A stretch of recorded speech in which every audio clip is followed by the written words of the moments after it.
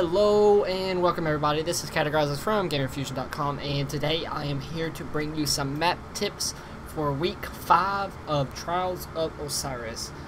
Pretty much the map tips that I would probably have to give for you is, if you see where I am at right now, which is like, I guess you can say top mid, you want to control that area. You want to control that area because I guess you can say it's like the best support that you can do. You know, you can control all the tunnels and everything, but I mean the main reason would be because flag spawns up top and like top mid or whatever in that little center.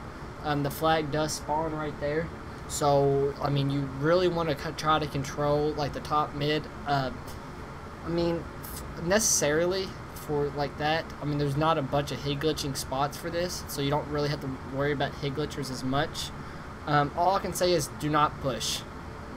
If you do, like let me see, if you are controlling top mid and people are down below by the airplane and everything else by that, do not push towards them.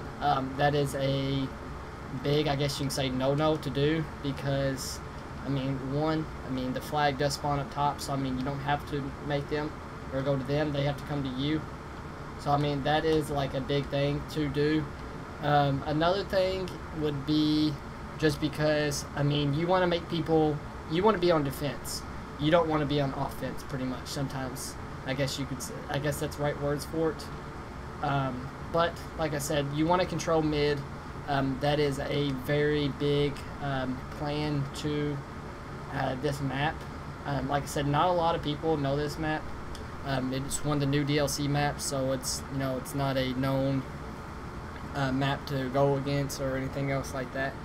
But like I said, the main tip I can give you would be do not push, control mid, use certain weapons, watch out around corners, because people will try to jump shotgun you, so make sure you're, I guess you can say, watching your surroundings, because your surroundings are key in this map. It is a very, very big key, because if you don't watch your surroundings, you know, you will get shotgunned and everything else. So watch your surroundings, take over certain, like the top mid or whatever for this map.